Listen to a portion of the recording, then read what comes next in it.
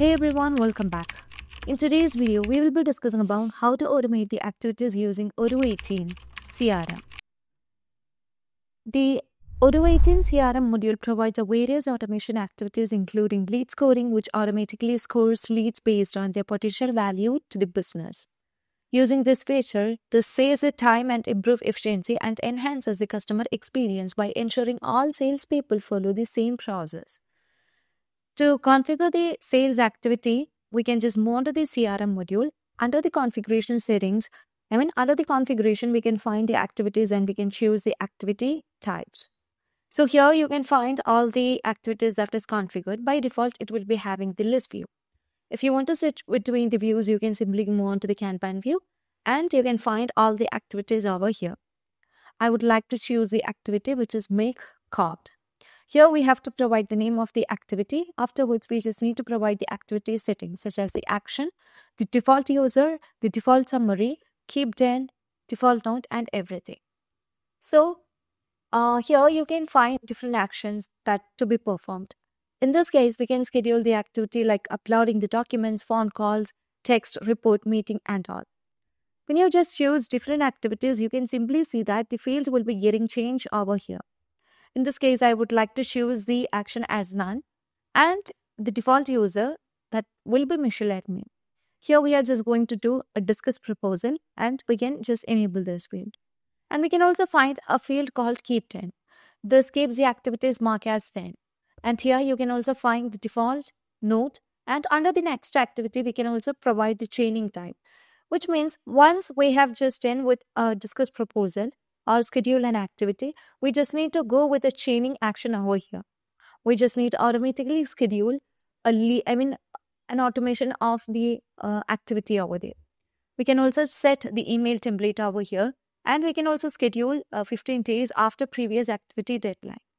Once everything is done, you can save the changes that you have made.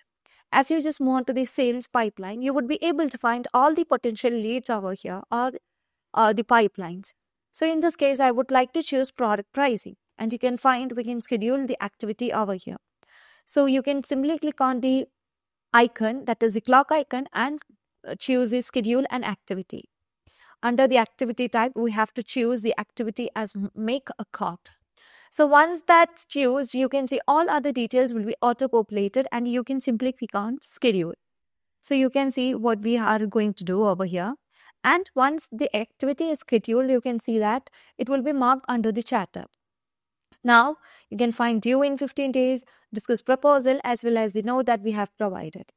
Now, once we have clicked on mark as done, you can find that we can provide the feedback over here. Now, let's say create quotation for the lead and click on done and schedule next.